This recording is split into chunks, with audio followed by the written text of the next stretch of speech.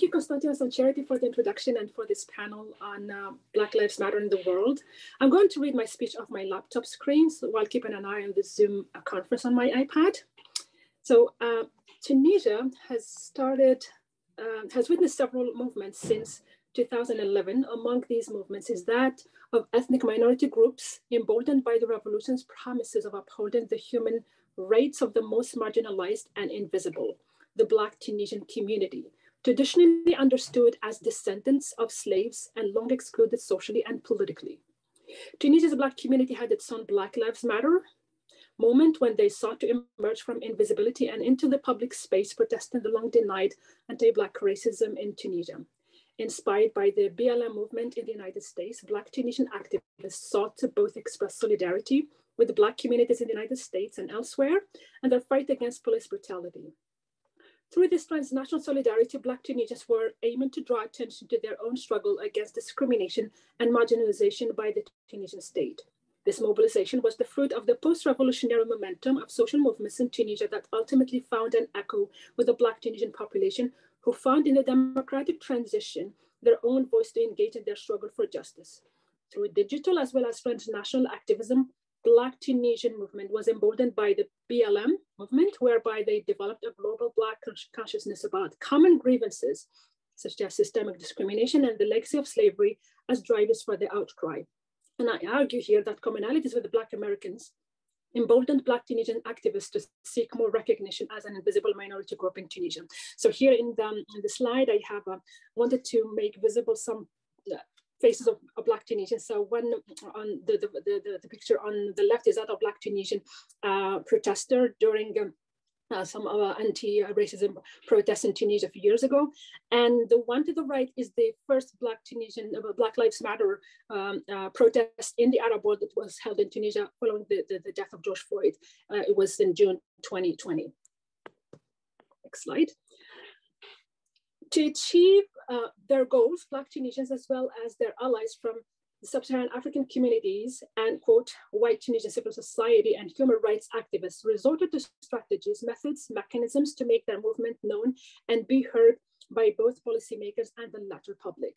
These include digital and in-person and collective street activism, a large march that took place in March 2014 by Black Tunisian activists started in the south of Tunisia, home to the largest Black Tunisian population and historically linked to slavery and the trans-Saharan slave trade. Drawing hundreds of Black people from the island of Jerba, cities of Zarzis, Medellin, Gabes, Gibeli, and Sfax, the participants called for the recognition of racial injustice visited upon Black Tunisia throughout history. Since the abolition of slavery in 1846, post-independence governments failed to right the historical wrongs about the legacy of slavery and its descendants of Black Tunisians who were treated like second-class citizens and made invisible in social, political, economic, and cultural spaces. Emboldened by the Tunisian Revolution, they also lobbied policymakers to pass laws to protect the minority population against ongoing discrimination and marginalization in the constitution that was being drafted at the time, and as part of the democratic transition and the transitional justice process the country was going through. Another mechanism was to draw attention to the psychological and the social impact of racism through different workshops, events organized by grassroots organizations such as Mnemti and Adams. These are two pioneer organizations in the fight against anti-Black racism to the historical legacy of slavery. And I wanted also to draw the attention to the symbolic role of the Tunisian Truth and Dignity Commission in considering the case of Black Tunisians as part of the transitional justice process. So in this second slide, I also highlighted a few Black Tunisian activists, but also sub-Saharan activists as well, because who were also victims of discrimination and also police violence. And on the third picture here represents one of the pioneers of Black Tunisian activist. Her name is Sadia Mosbeh, and here she was surrounded by Tunisian parliamentarians when during the they were celebrating actually the passing of the anti-discrimination law, the anti-Black discrimination law that was passed in 2018, which made anti-Black racism punishable by Tunisian law, and it was the first one in the Arab world. Next. Some other mechanisms includes memorialization as part of the reappraisal of Tunisian history, as well as the rehabilitation of discriminated minority populations and its suppressed history by breaking the racial taboo and the cycle of official denial and invisibilization of Black Tunisians.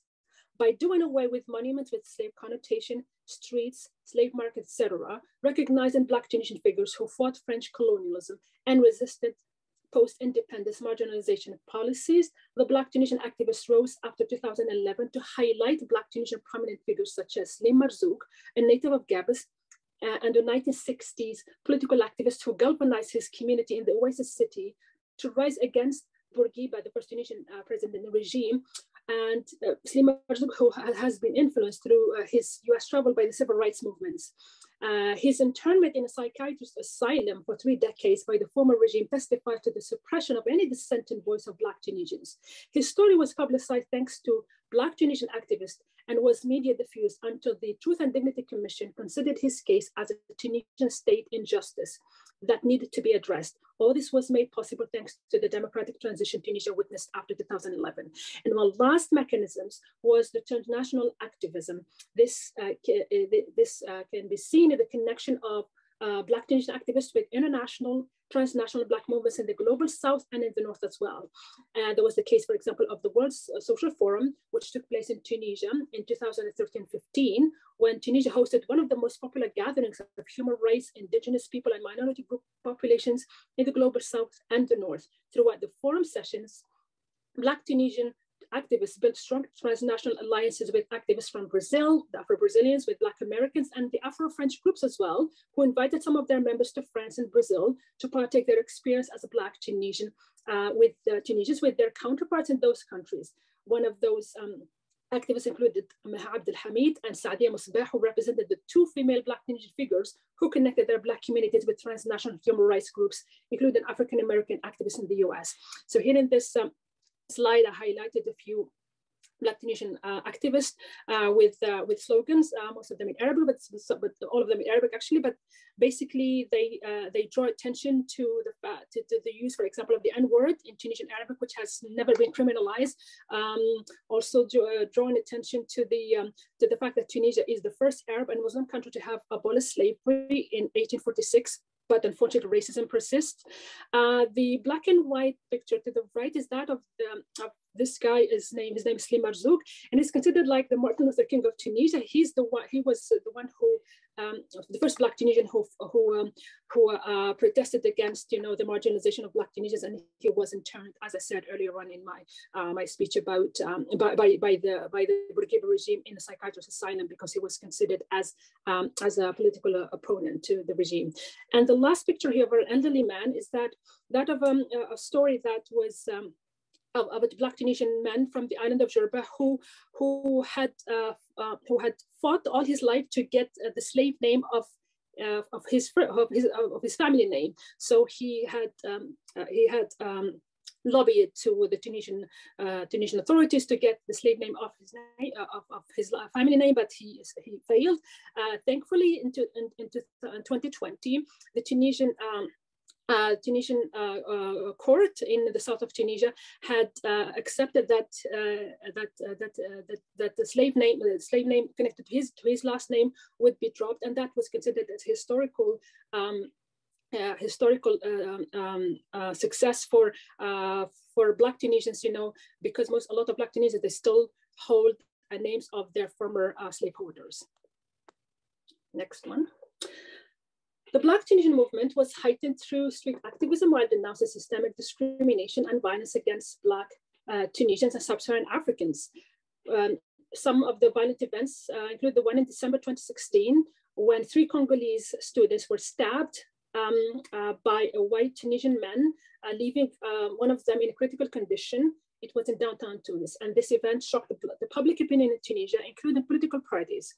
There was a protest that erupted in Tunisia's main avenue, Avenue Bourguiba, where Black Tunisians and Sub-Saharan African activists vehemently denounced the silence about the systemic violence they are subjected to, as well as the denial of the nature of the racially motivated attack against them. This prompted the Prime Minister at the time, Youssef Chahed, to declare his intention to combat racial discrimination and expedite the passing of the anti-discrimination law by Tunisian parliament, urging parliamentarians to make it a priority for the government. Several other attacks on sub-Saharan African migrants drew anger from Tunisian civil society. Another major attack included the one of the Congolese students, took place in December 2018, just after the passing of the discrimination law that unfortunately cost the life of Faliko Coulibaly, who is an Ivorian activist and vocal critic of discrimination in Tunisia against sub-Saharan Africans. He was mugged by a gang of white Tunisians in the north suburb of Tunis. His death sparked outrage, including by politicians at the time when Tunisia just passed this law that criminalizes racial discrimination at the time. Floyd's murder also drew a protest in downtown Tunis, where for the first time the slogan Black Lives Matter was displayed in public. The rally took place in June 2020, making it the only BLM protest in the Arab world, with mainly Black Tunisian sub-Saharan Africans and also quote unquote white Tunisian citizens and local activists attended the protest. One of the protesters was actually the creator of the Tunisia chapter of Black Lives Matter. So here in this slide, a few pictures of the Black Lives Matter protest with the slogans mostly in three languages, Arabic, French, and English, to get their voices heard. And it actually drew not only Black Tunisians, but also white Tunisians and sub-Saharan African migrants. And to the left is the picture of the Faliko Coulibaly, who was killed because of his activism as an Ivorian against discrimination in Tunisia. Late 2019, amidst the Me Too movement gaining popularity in Tunisia with the Anazada movement. Anazada means Me Too in Tunisian Arabic. A Black Tunisian female collective called the Voice of Tunisian Black Women was established in January 2020 to sensitize Tunisian public opinion about the complex nature of sexual harassment they face daily. The collective wanted to serve as a platform to empower Black Tunisian women to speak freely about issues affecting them.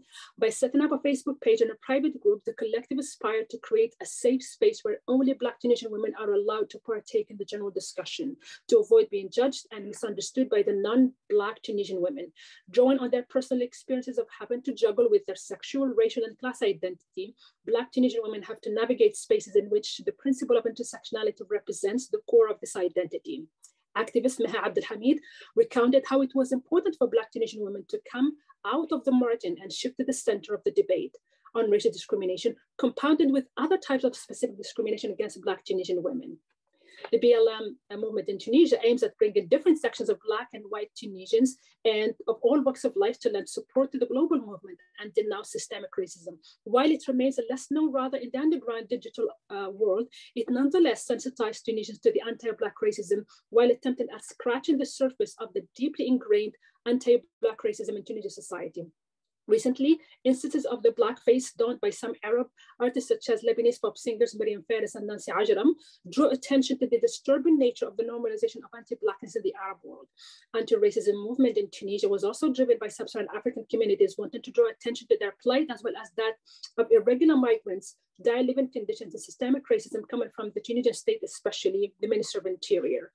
While Tunisian BLM movement neither belongs to the U.S. chapter of BLM nor ascribes to its development, including its controversial NGOization, it remains a glimmer of hope, a wake-up call at least, but and a renaissance of transnational Black consciousness at most about the oppressed voices of Black Tunisian, of the Black minority and Afro-Arab, as well as non-Afro-Arabs as well, non-Afro-Arabs, because since North Africa is also home to non-Arabic speaking Black people as well, and about also the continuing invisibility, whether in Tunisia, Morocco, Egypt, Saudi Arabia, Palestine, or Libya, where the mere discussion of race connected to the minority Black population is still veiled in layers of social, political, and psychological taboos that go back to the trans-Saharan and Arabian Ottoman slave trade. And I will stop here. Thank you for your attention.